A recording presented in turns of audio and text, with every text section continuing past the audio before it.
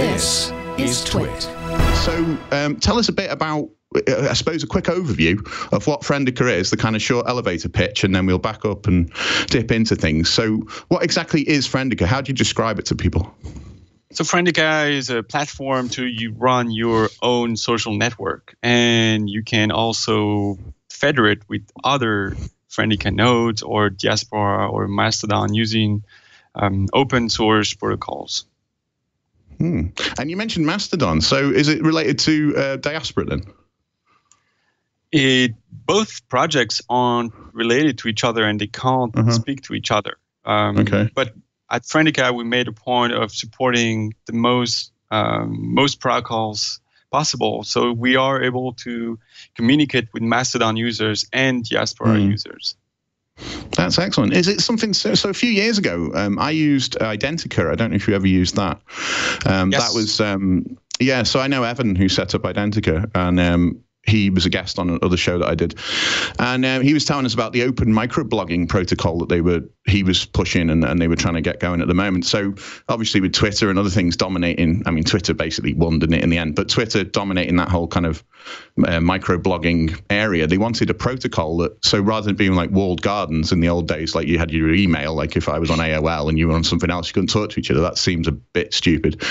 So they want to have an open microblogging protocol. So is that similar? You just have open protocols that you use? Yes, exactly. So there are like a few protocols like OS status and more recently ActivityPub that have been designed with decentralization in mind. Excellent. So how did you come to get involved with the project then? So in 2016, I was still perfectly happy on Facebook. And my account was frozen because I was not using my official name. And I didn't want to. I didn't want to submit a government ID, so I looked for alternatives. And I first settled on Diaspora, but I couldn't contribute myself to the project because I didn't know any Ruby. So I looked for another project that was also decentralized that I could contribute to, and I landed on Friendica, who is in PHP. Excellent. So you mentioned it's in PHP. So I haven't done much with Diaspora. I remember there was a big fuss about it. I know it's in Rails. I did look at that much of it, I suppose. I remember there was a big fuss. They got like a load of VC funding or something. The 4 people that set it up, I think, got a phenomenal amount of VC funding. But it feels like, I don't know how popular it is these days. You'll obviously know better than me, or maybe you don't because you've moved on. But I looked at it and went, well, there's nobody here, and it doesn't feel like anybody's setting up their own pods and linking them and stuff at the time. This is years ago. And I've never really gone back. So do you think it's still going? Is it still going? I realize I'm asking you about the wrong project here, but we will get back onto Friendica in a minute, I promise. Well, it is important for us because more Diaspora nodes would mean we have access to more users. We can communicate with more, interact with more users. So it is still relevant. As of right now, there are about 200 Diaspora nodes with 700,000 users, according to the public statistics. No, that's quite a lot.